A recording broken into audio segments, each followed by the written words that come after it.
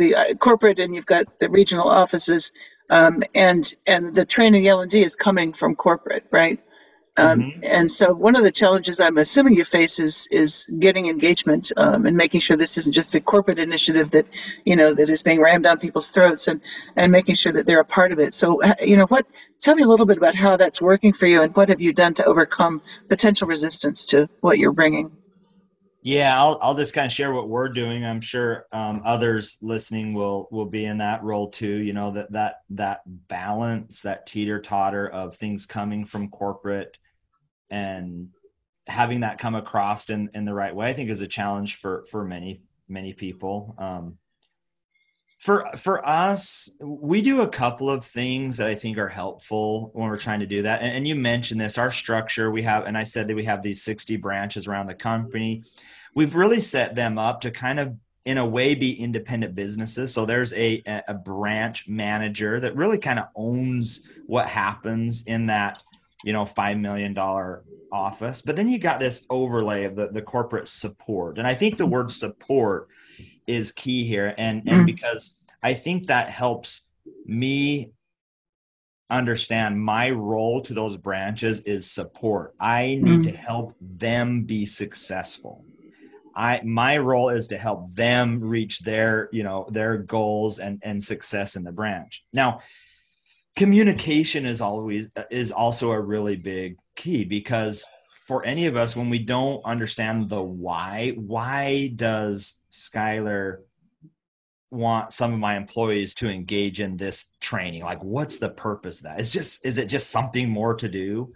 Is it because he's sitting in his office and to get a paycheck, he needs to give me something, to learn? Or is it because this is really going to add value to the branch teams? And I hope that's where it comes from. So we do a couple things, I think, to give that message of communication and support. One of the things with the big project that I'm working on is a training that new employees go through.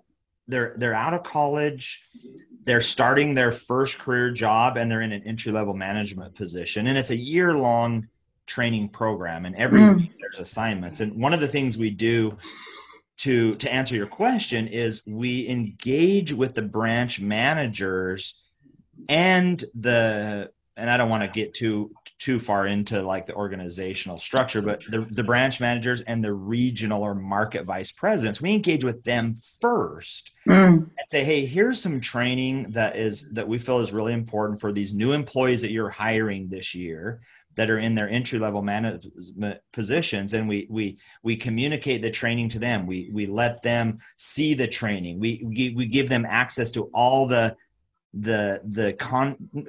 they can have access to all the content. We give them an overview, so you can say, okay, this is what it will entail. These are the topics we're going to cover. And then we ask them to suggest employees that they would like to participate in this training. So it makes it nice, because then we know that we've got their understanding of the program, of what's required, the time commitment, the value in it.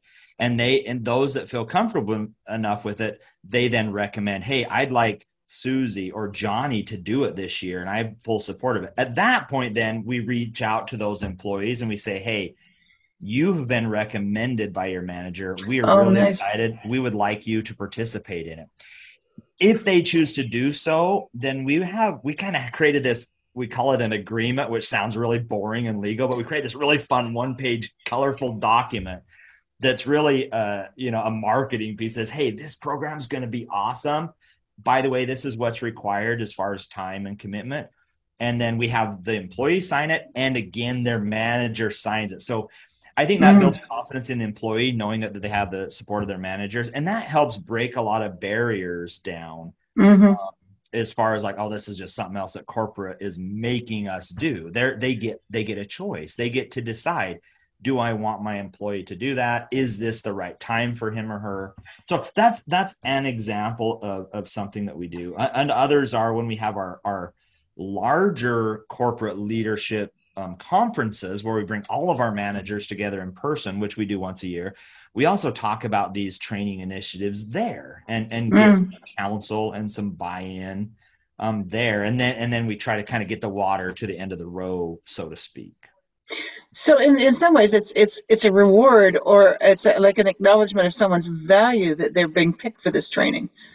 So yeah, it's kind of in the example with the specific training that I'm talking about, absolutely, it's mm-hmm. kind of by invitation only. It's Mm-hmm. it's a year-long training, but Mm-hmm. in this specific example, so it's a lot. So it's an We have investment. other trainings that are not that big, but yeah, that one, it's a sign of our commitment to that employee. It's kind of, yeah, I'd say kind of a reward. It's letting them know, hey, we're really seriously investing in you. And by the way, I'll just add this. I don't want this to come across as overconfident, but in the landscape world, this type of training and learning and development, we feel like we're kind of like breaking some new ground. I know it's not new ground in the L&D environment, but for landscapers, we feel like we're doing something really, really cool that is going to, and it's not that other landscape companies don't have, education. It's important to all of us. But anyway,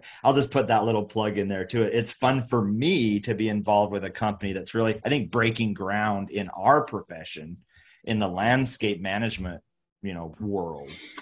And actually, we spoke before, and you mentioned something. I can't remember what you said about your CEO and his commitment to this. So it's and then how what changes he implemented. So it's like true organizational support for that big idea. So tell me a little bit about that thinking from him. Yeah, I mean, he himself values employee development and learning and education, and he sees how important it is to the success of the company.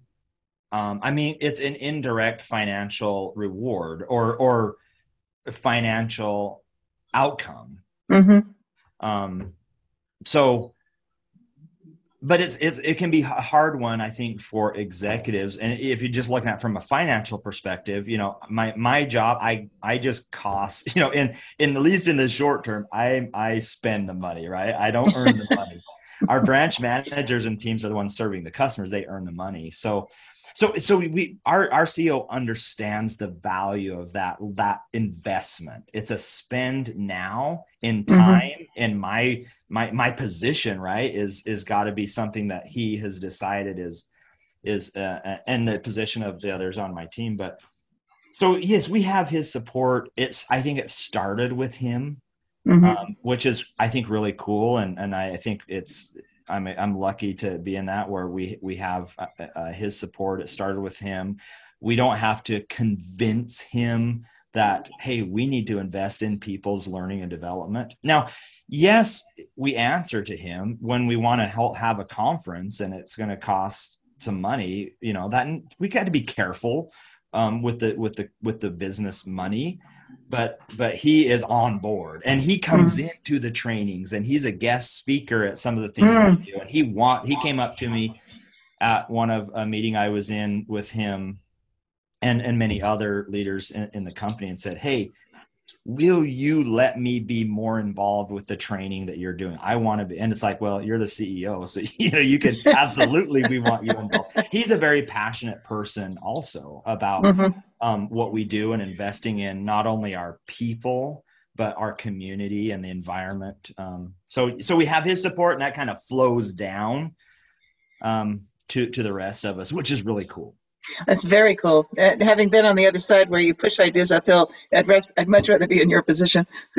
Yeah, I mean, don't get me wrong. There's some things we get creative, and he kind of wants to rethink a little bit. But I think that's part of good dialogue and counseling together as professionals about, and coming up with, having the synergy, to make ideas even better. So yeah, we don't have a blank check, but we do have his strong support.